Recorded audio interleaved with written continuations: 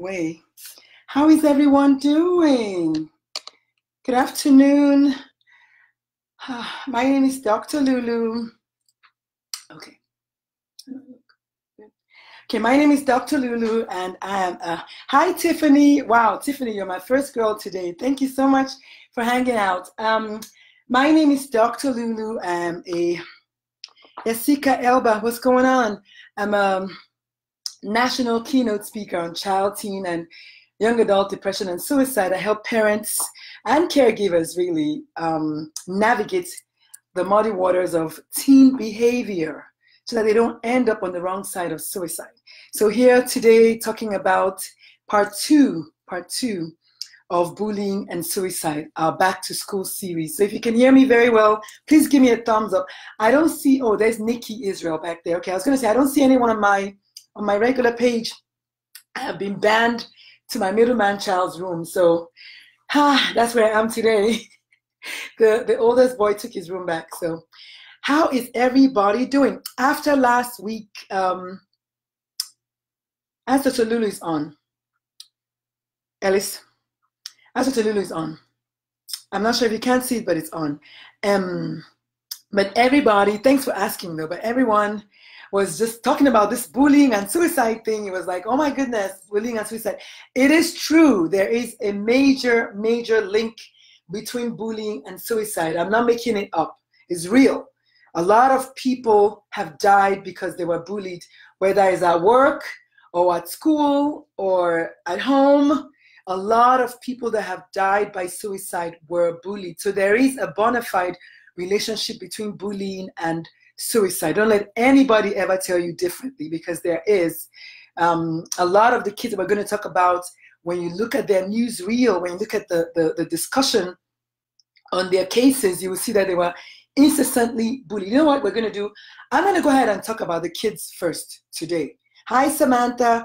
I'm going to talk about the kids first today because I was going to talk about them last, but I'm going to talk about them first. So if you're just watching me, if you're just joining me, we're talking about part 2 of bullying and suicide as part of our back to school series, okay? So let me go over what we talked about last week real quick. So we talked about the fact that, yes, there's a strong link between bullying and suicide. 58, so about 60% of children who die by suicide were actually bullied, okay? Let me see. We're going to discuss 10 stories. We talked about the fact that most adults think that bullying is a rite of passage through childhood, but I'm here to tell you that it's not. We defined bullying. We talked about the 5 or 6 different types of bullying. Who is a bully? Why do they bully? Who is the victim? Why are they victimized? What is the bully looking for? Why is the bully bullying? We talked about the fact that bullying goes on because there's a bully, there's a victim, and there is a bystander, okay? We discussed the bad outcomes. They can be emotional, they can be perpetuating the behavior, increased suicide, depression, anxiety, mental illness, death, domestic violence, all as, side effects of bullying. What can the school district do? What can the parents do? What can the friends do? What can the rest of the world do? What can the government do when it comes to helping with bullying? And so today we're going to talk about 10 children who in the last few months and years have taken their own lives because they were bullied. Okay, the first one I'm going to talk about today is Miss Rochelle Pryor. She was my first, I think the first one that I reported this year. She died on January 9th, I believe. She killed herself. She's a 14-year-old Australian girl. Her last Facebook post was, "Maybe after I'm gone, the bullying and the racism will stop." I remember that very well. And then there was a big news thing that in the past 21 days, 9 Australian girls, teenagers, had killed themselves between the ages of 14 and 17, I think. So that was this year. That was Miss Rochelle Pryor. Then we have Mr. Kevin Reese. Kevin Reese was only 10. He lived up the road from me over at Katy in Texas. He was bullied relentlessly, is what the news report said. And that particular day he had been bullied in the playground. He went to the school admin office to report the case, and they didn't do anything about it. So when he got home, he went to his room and hung himself with his belt. That was Mr. Kevin Reese. Very, very, very sad. Miss Mackenzie Adams was the poor 9-year-old girl from Alabama who was bullied by other kids in the school because, one, she was riding in the car with a white kid. So a white kid and his parents used to take her to school. And that was her crime. Hi, Justin, my cousin. That was her crime. She was 9 years old. She had been bullied in a different school, if I remember correctly, and her mother had changed her school. And when they got to the new school, the bullying continued because, like we said last week, one of the characteristics of the victim is a new kid, a kid who is different. And this kid's difference was she rides in a school bus. She doesn't ride in a school bus because of the bullying. She rides in a car with a white kid to school. And kids actually typed in her iPad, "Why don't you just kill yourself? Why don't you go and die? You are this, you are that, and the other." Terrible, terrible stuff. Then we have Mr. Seven Bridges, 10-year-old male, whose only crime was he was different because he had a huge laundry list of medical problems. One of them was the fact that he had a colostomy bag. And if you don't know what a colostomy bag is a conduit to allow you have bowel movements when you have intestinal obstruction or when there's some stuff going on with your intestines. So this poor little guy had to already endure the humiliation of having a colostomy bag, but then on top of everything, don't you know, I think on the way home one day from the school, somebody choked him. One of the kids that was put to watch over him actually choked him in the school bus. And when he got home, so that was Seven Bridges. Rest in peace, Seven. Then, of course, there's Mr. Philip Spruill. Philip Spruill was 11 years old. Okay, he was overweight, he was obese, and he had ADHD. So his crime was he was overweight, something that is not rare in America. But because he was overweight and he had ADHD, the news report said he was incessantly bullied, like they bullied him all the time. His 7-year-old brother was also being bullied, and little Philip got home that day because he used to try to kind of fight and prevent his brother from getting bullied. And the report was that he had been in 3 fights in school. Nobody talks about the other kids that he was fighting with, but he had been in 3 fights in school because he was fighting to prevent people from bullying his brother while he himself was also being bullied. And then that day he went home and he hung himself. Repeatedly being bullied for being overweight and having ADHD. Can somebody please tell me why in America, where everybody else is overweight, kids should be picked on because of their weight? But that's what happened with Mr. Philip. Then, of course, Nigel Shelby. His news was really kind of sensational because he killed himself about a week or so after another girl, I can't think of her name right now, but I'll think of it in a minute, who was a survivor of the Parkland High School shooting in Florida. But Mr. Nigel Shelby was 15 years old and gay, right? And his family said he was the energy of the party. His smile would light up a room. He was just a good, all-around good kid. But because he was gay, he was bullied. If you guys remember last week, we talked about the fact that LGBTQIAP children are almost #1 now of the people who are being bullied almost every single day. LGBTQ youth are almost the kids who are being bullied the most, and they have the highest rate of suicide now amongst all children. Of course, we know that suicide is #2 cause of death, second only to accidents, but suicide in LGBTQ youth is #1 in all the children put together. So this little Nigel, 15-year-old, beautiful, handsome boy, I just want to hug him in his pictures. He killed himself because he was bullied. And then I have a different kind of girl this time around. I have Amal Al-Shatawi. She was Canadian. She's my first Canadian that I know of. I'm sure there are others. And if you're just joining me, we're talking about part 2 of bullying and suicide as part of our Back to School series. We're talking about Miss Amal Ashtaiwari, who was Canadian. She was only 9 years old. Her crime was she had a hijab on. Like I said last week, if you're different, they're going to bully you. And just because your bullying did not lead to you killing yourself does not mean that somebody else's bullying cannot. So the onus is on you and I to raise better children, children who are not going to be bullying other kids because they have a hijab on. So she was Muslim and she killed herself. Canadian girl. One of the things they wrote in her own news clip was also that she had endured incessant bullying. And the thing about this bullying is a lot of times in school, almost all the time, there is a bystander. There are kids out there watching while this bullying is going on. It hardly ever occurs in isolation. And these kids are there and they don't do anything. Such a sad, sad, sad thing. Number 9 is Aaron Fuller. He was 13 years old, Caucasian male, also being bullied. And right now I can't remember if Aaron was the kid whose father got a billboard put in their city that says, "Your child killed my son," or something like that, because he was just bullied, just non-stop.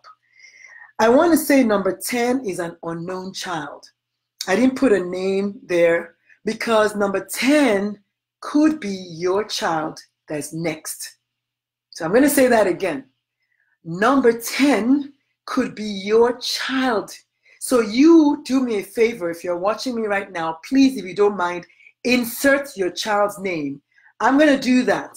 I'm going to insert my son's name in my Ask Dr. Lulu page because number 10 child who died by bullying, because of bullying, I'm going to put your child, I'm going to ask you to please write your child's name. I'm going to put my third son on my Ask Dr. Lulu page. I'm going to put my first son on my Teen Alive page. We call him Papa.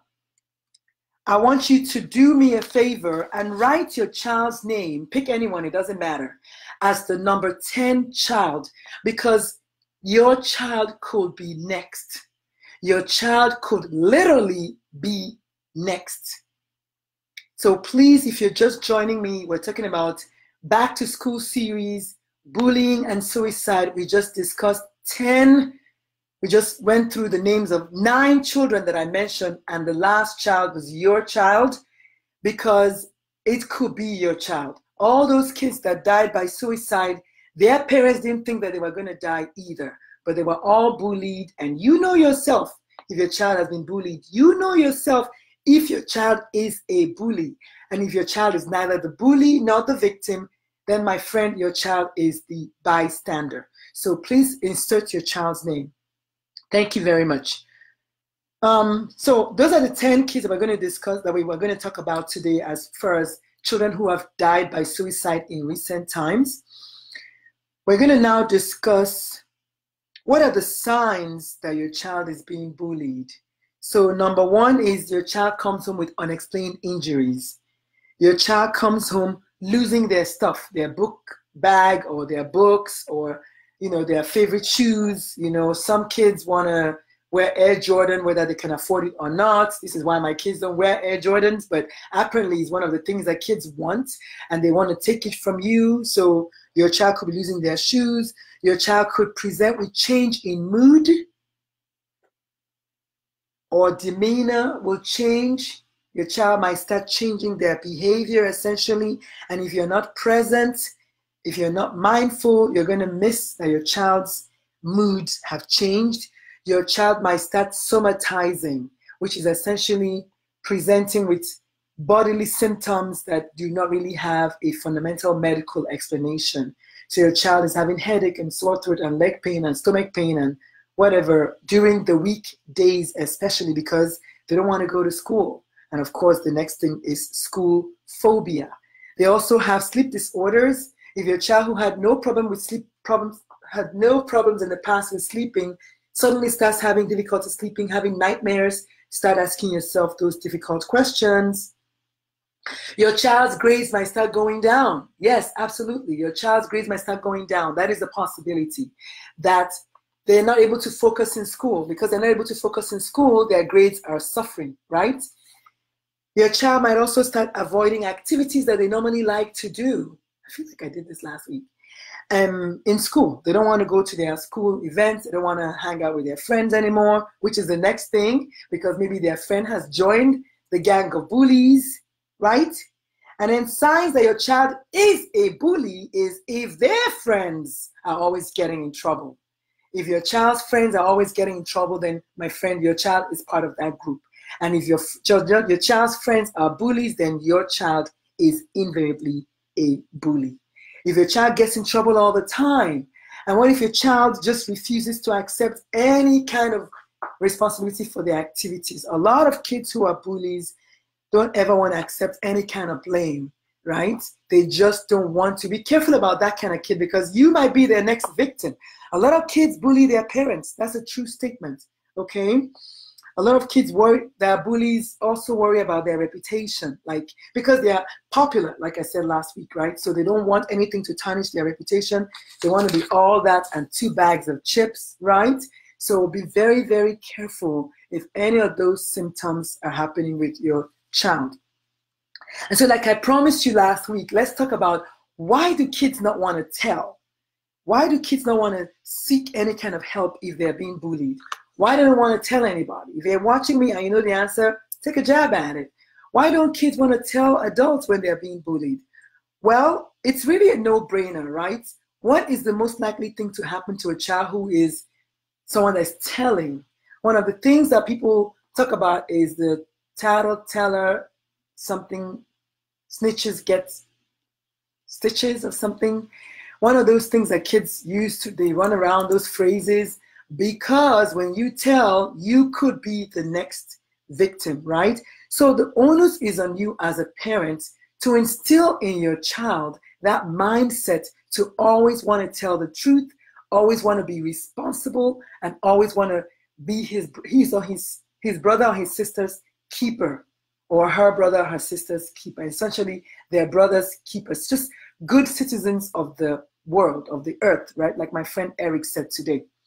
So if your child is a good citizen of the world, of the planet, then your child is more likely, yes, exactly. Tanya, thank you. Tanya says that her son is watching with her. Tanya, thank you. And her son is saying that they will not speak because they may get hurt or they may be next. That's exactly what I'm saying. Thank you, Tanya. Give a high five for me. Boom. Or the bullying of the victim will get worse. That is so, so true. Tanya also says some parents may just say toughen up instead of getting involved. That is exactly right. And I was going to come to that next. Tanya, girl, high five to your son. Exactly. A lot of parents will say, dude, I can't believe you're telling me that you're being bullied. My son or my daughter can never be bullied because I am strong and I was so-and-so when I was younger and nobody dare bully me when I was young. And absolutely, one of the biggest reasons why children kill themselves, believe it or not, is lack of support from the home front. Lack of support from their parents. They're afraid that if they tell their parents, they're going to say, oh, toughen up. You bully them back. Or things like that, forgetting that it's a different world that we live in. And a lot of kids today are not dealing with what we dealt with. Our lifetime was easy, okay? They have so much to deal with now, I promise you. So again, like I say all the time, if your child even dares to tell you that they are being bullied or that they are hurting, you must believe them. Thank you so much, Tanya. That is so, so true. They also fear humiliation. A lot of the kids who don't want to tell, they don't want to feel like they're going to be humiliated, because many children who are victims, believe it or not, actually believe that it's their fault, that it's something that they're doing wrong. It's something that's wrong with them. And therefore, they believe that if they tell, that's even more humiliation, more shame on them. So many kids will not tell. And as a result, they will start hurting themselves. If you have a child who is cutting, if you have a child who suddenly starts going to their room when they come back from school, if you have a child who suddenly is withdrawing, please, please look into it. I don't ever want any of my people watching me to have a child who will go through this kind of thing. After all the times I've tried to tell you of all the signs and symptoms to look for. So yes, a lot of times they are more afraid of further humiliation, further bullying, parents not believing them, right? Yes, or even worse, becoming the new victim. They have a fear of escalation, which is what Tanya's son said. They don't want the bullying to get worse. Absolutely. A lot of children, actually, believe it or not, they now lack any kind of trust of their parents. They don't trust their parents at all because their parents or the school system have failed them not once, not twice, multiple times. So a lot of kids would rather just not tell, right? Because it's like, what's the use? Nobody's going to do anything. But be very wary of that child who doesn't want to tell, or that child who feels betrayed, or that child who feels like they have been basically ostracized or denied any kind of help by the school system. Because they might very well be the one child who's going to come into the school, #Columbine, and shoot up the school, right? So be very, very careful when your child tells you something like this and you're busy trying to say, I'm not going to believe because, oh, I'm a strong woman. Oh, my child is never going to do any wrong. Be very, very careful, okay? And then, of course, there's fear of ostracization. Yes. Oh, you're the one that told. Oh, did you know that so-and-so told? Oh, can you believe that so-and-so got so-and-so in trouble because they told? I didn't really bully them. I just barely touched them. It was just a joke. I was just playing. Who told you that? When my son was the essentially victim of bullying in the school bathroom recently, about 7 or 8 kids piled on top of him, and he has asthma. Don't you know what Mama Bird did? Oh, I think I told you guys about it already. Of course, you know what I did. That's number one. Number two, the kids chucked it up to, oh, they were just playing. As usual, oh, we're just playing. Yes, but my son has asthma. He was on a pile of 6 kids. He couldn't breathe. That's not a joke. You think my son told me? No. It was his friend that went and told. And your son Cole says what? Cole says some of the kids that are bullies are being mistreated at home and they become bullies to hide that emotion. Of course, that's exactly what we said last week, the characteristics of a bully. I like Cole. I think he should become a pediatrician, okay? Cole, thank you so much. Another high five. Abso-freaking-lutely. Most kids who have been hurt and have not been heard hurt other kids. So absolutely, kids who have been bullied at home or even at school or at the YMCA or at the playground do become themselves bullies. Absolutely. And so, thank you, Cole. And so, what are the long-term effects of bullying? I mean, this is pretty straightforward. I mean, we've been talking about it for years now, right? For months, for weeks, for days. One of the worst long-term side effects of bullying is suicide in the victim. But did you know that even bullies too are at high risk of dying by suicide? Because a child who is a bully is really someone who is hurting, if you think about it. And what is one of the symptoms of depression? Hurting, right? And if you're hurting so much, you don't want to ask for help because you have all this shame going on. You act out by hurting other people. Eventually, one day, it's going to get the better of you. So a lot of bullies actually do end up dying by suicide. But the victims, we've talked about the fact that they'll have decreased performance in school grades. Even the bullies themselves, they will have decreased performance in school grades, okay? The victims will have depression, anxiety, suicidal ideation, suicidal attempts, and of course, suicide. They can have multiple health complaints, like I said earlier on, somatization on the side of the bully, on the side of the victim. The bully, they have a very high rate of drug abuse. Did you know that?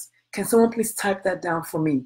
Bullies usually have a very, very high rate of substance abuse.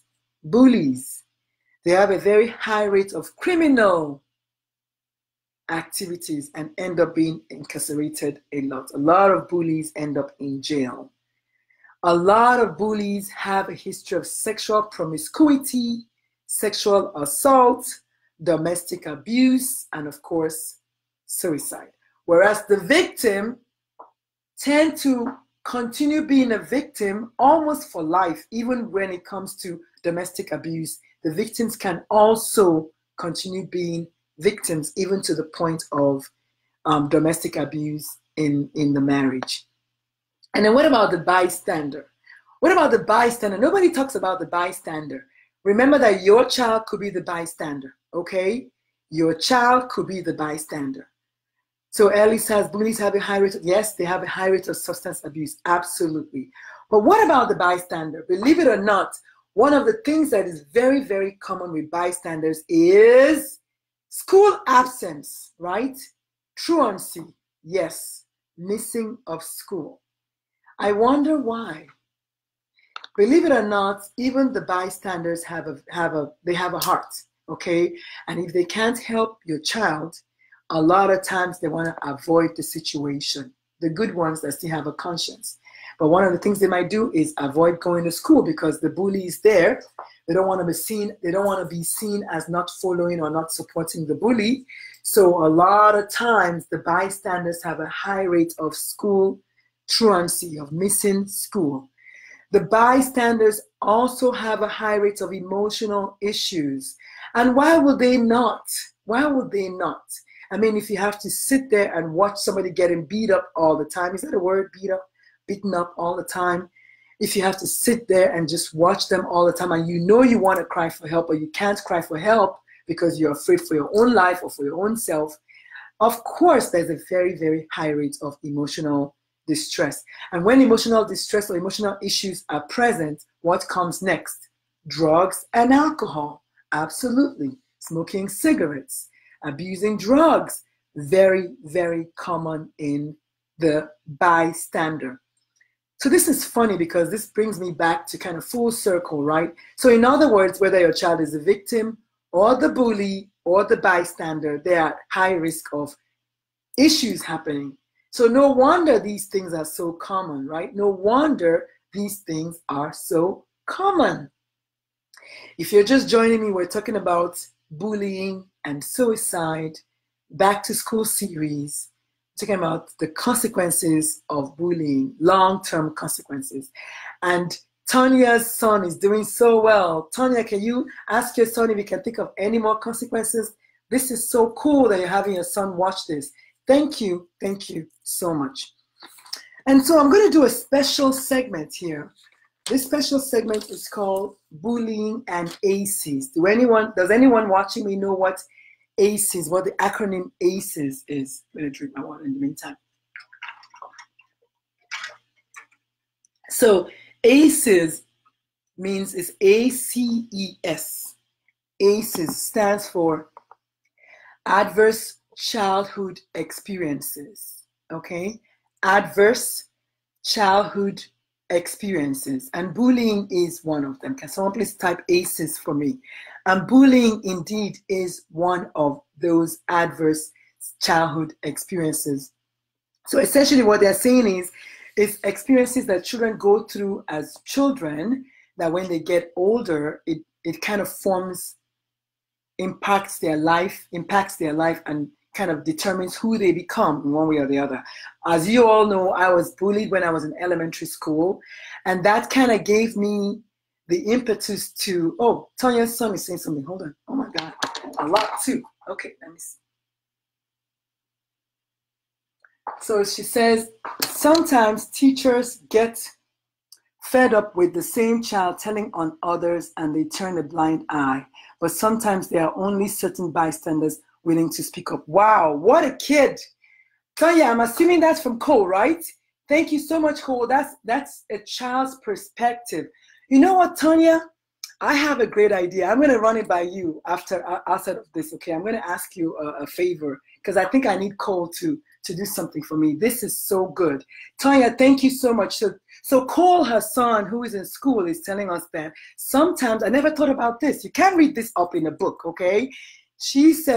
Cole says that sometimes the teachers get tired of someone, I guess a bystander or someone who wants to tell, who wants to help, always telling, and now they start turning a blind eye. I love that. But tell Cole that I'm saying at that point, that is when the child takes it to the home front, right?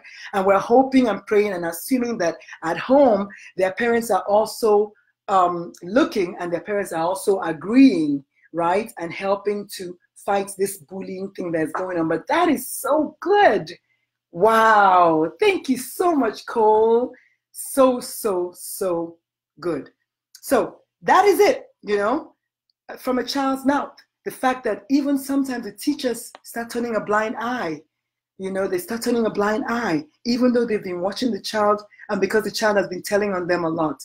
Say he comes from a, yes, he comes to Mama Bear. That is so true. And thank you so much, Cole. If you're just joining me, we're talking about back to school series and bullying and suicide today. So we're going to discuss ACEs. So ACEs essentially is adverse childhood experiences which end up affecting the child when they become adults, okay?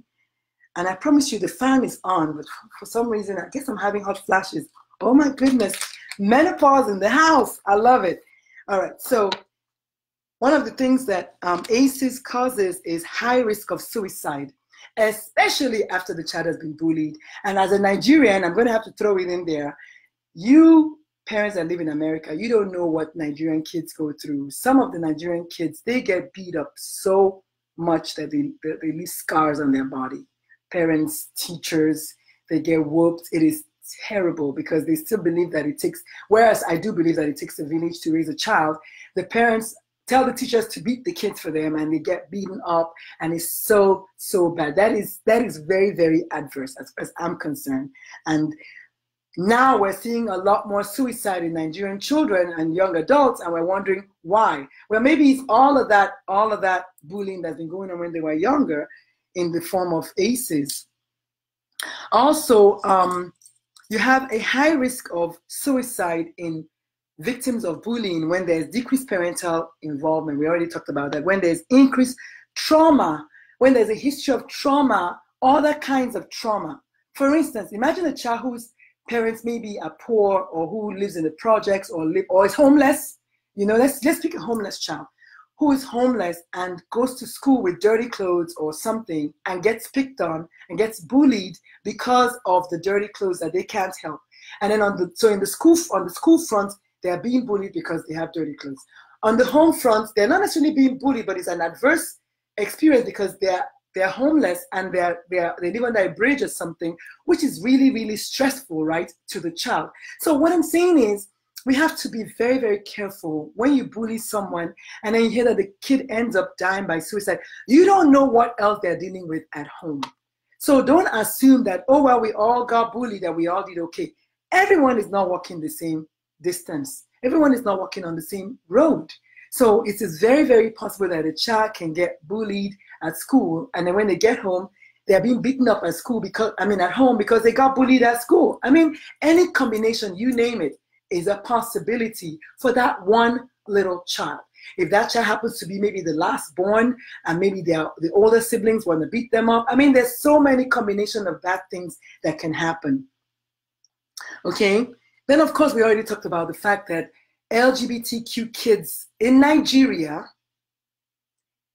and even adults in Nigeria, because Nigeria is still one of those countries where they believe that you can pray everything away. They're always asking for divine intervention, yet they're all overall mean, you know? You're all calling God, God, God, God, God. Every street has a church. Everybody has their own church, yet they're not even able to recognize the fact that a child who was born LGBT is a child who was born LGBT. Oh no.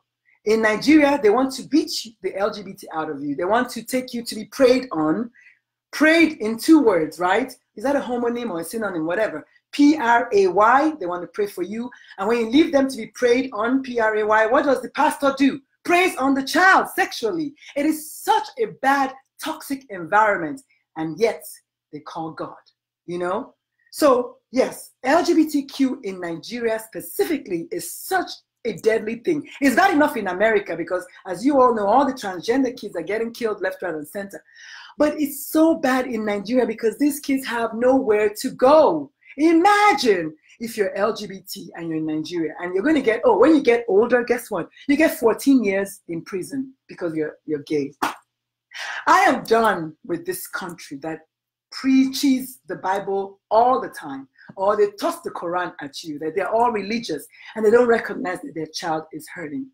You know, because, oh, wait, I'm worried about your soul. Why don't you worry about your own soul that is not going to go to heaven, by the way, based on your actions? You know, don't let me go to church, please.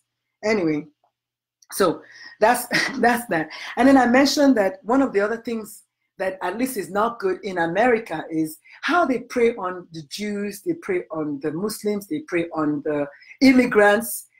All of these things are adverse experiences for the child. Imagine if your child just happened to be a child that was born on the flip side of the border, right, south of the border, Mexico, and your parents, or Honduras or Guatemala, wherever, and your parents decide to take that trek to America.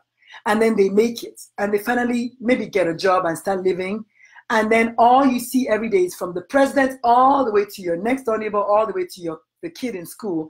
It's talking about how immigrants are the rapists, immigrants are the people bringing drugs, immigrants are the ones that are doing all the bad things. Oh, and recently there was this big news flash about Nigerians, 80 Nigerians who involve themselves in scheme. You know what I say? If you allow yourself to be a victim of a scam like that, you deserve it.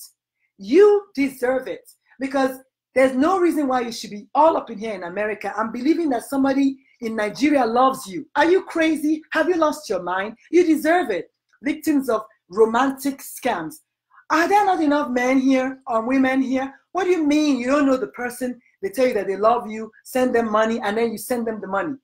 Then you deserve to lose your money. Okay? Yeah, I'm going to be Nigerian for that. I have no problem saying that. But just imagine if you were a Nigerian on the flip side and everybody says all the immigrants are the bad people. All the immigrants are the bad people. I can't tell you how many children are now going through such a stressful life because they're preying on immigrants, innocent people in a country that was made up of immigrants in the first place. Oh my God, please somebody stop me. Anyway, I wanted to just talk about adverse childhood experiences as one of the things that can exacerbate the ultimate outcome of a child. The fact that the child could be bullied, the child could be raped, the child could be molested, the child could be abused at home, physically, emotionally, verbally.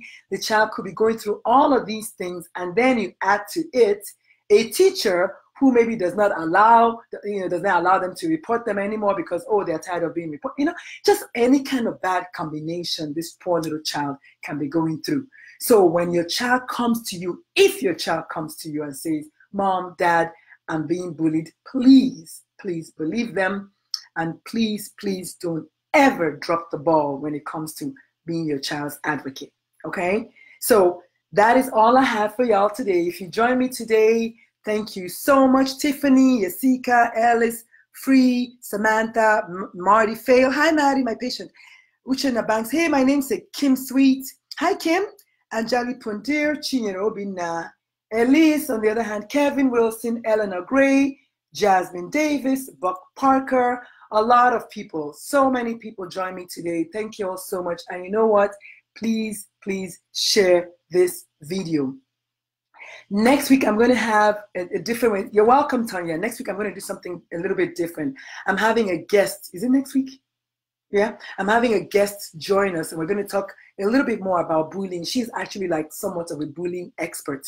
So we're going to have her join us tomorrow for the Facebook Live. It's going to be one of my first episodes that I'm going to be doing as with a guest. I think I've done one before. This is going to be only my second one with a guest. So I may not be able to broadcast it live on all 3 platforms.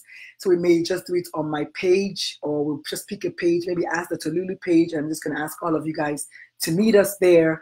But it's going to happen, okay? It's going to happen next week. So other than that, y'all have a wonderful, wonderful week ahead. Hug your kids. Hug your kids. Remember, parenting is hard. It is the hardest thing that I've ever done. It is the hardest thing that you've ever done, including Mama Bear. Tanya, I love you, but it is also the best thing you could have ever done. So be proud of yourself. Pat yourself on the back and say to yourself, you got this, okay? Bye. I'll see y'all later. I love you, baby girl. Bye. Let's see. Never